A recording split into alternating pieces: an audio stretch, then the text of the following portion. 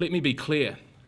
This decision does not prejudge the Chief Inspectorate's report into incidents at Mount Eden Prison or any other outcomes or consequences that may stem from that report. It also comes in the context of corrections stepping in to manage the prison in late July.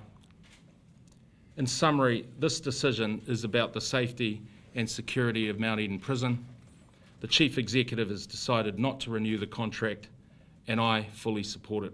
What this gives us is a chance for a fresh start. So what we need there is a fresh start, looking forward, fresh vision, and potentially a changed operating model for running the prison. So this gets us a distance on that, and it allows us to manage a transition effectively. So it gives us 15 months to manage an effective transition. Serco employ a lot of people. There's hundreds of people work at that prison. It'll be a tough day for them. Receiving this news, they'll be worried about what happens next.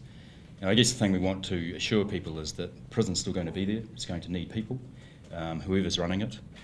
What we need to do now is manage a safe transition for all of those concerned, for the staff, principally for prisoners, and make sure, as the Minister laid out, that we present a set of options for ministers in the new year about the future running of Mount Eden Prison.